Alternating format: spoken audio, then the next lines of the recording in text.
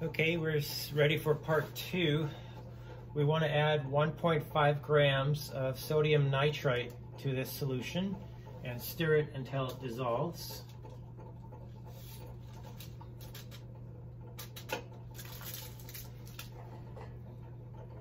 Here's the information for sodium nitrite. Okay, formula weight's kind of hiding off there. Then in a separate 400 milliliter beaker, we have 25 milliliters of water and about 4 ice cubes. We want to add 5 milliliters of concentrated hydrochloric acid to that.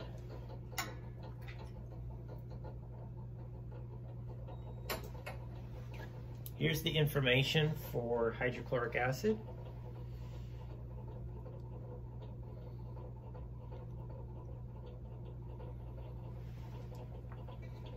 So that's the concentrated solution. Then what we want to do is pour the sodium sulfinate solution, which is homogeneous, it's a little colored, into the 400 milliliter beaker that's containing the chilled hydrochloric acid. And we're going to put that then into this grungy ice bath. Okay, so there's some ice cubes and water in here. We want to keep that cool, all right? So I'm just going to pour this whole thing in there along with the stir bar in there.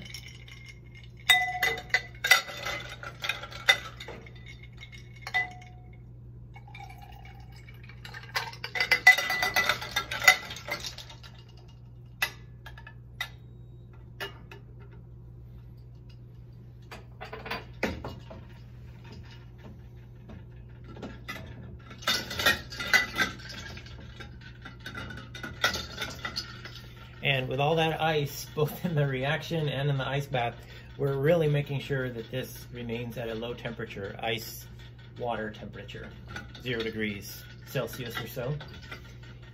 Not sure if you can notice it, but it's starting to change cloudy as the diazonium salt begins to settle as a white solid.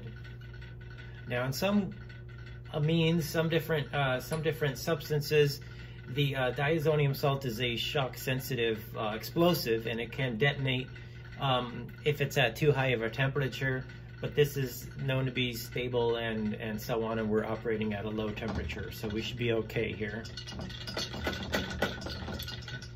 So you can see a very nice white precipitate there, okay?